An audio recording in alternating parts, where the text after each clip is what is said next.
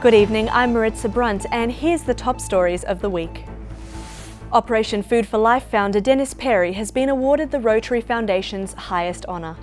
Mr. Perry received the Paul Harris Fellow Award last weekend, honoured for his exceptional volunteer community service in Port Moresby, Papua New Guinea.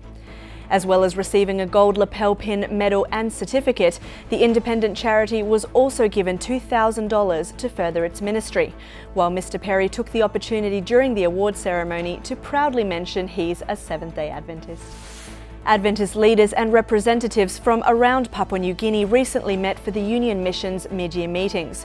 Key focus was placed on ways to further the General Conference's call for total member involvement, as well as the possibility of administrative regions upgraded from mission to conference status.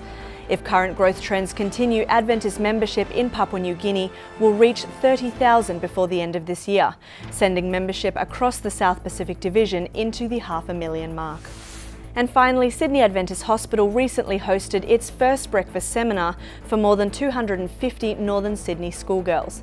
Part of the hospital's community engagement program, the seminar was a chance for the Year 10 students to hear from 12 female medical professionals and to think about careers in the traditionally male-dominated STEM fields of science, technology, engineering, maths and medicine.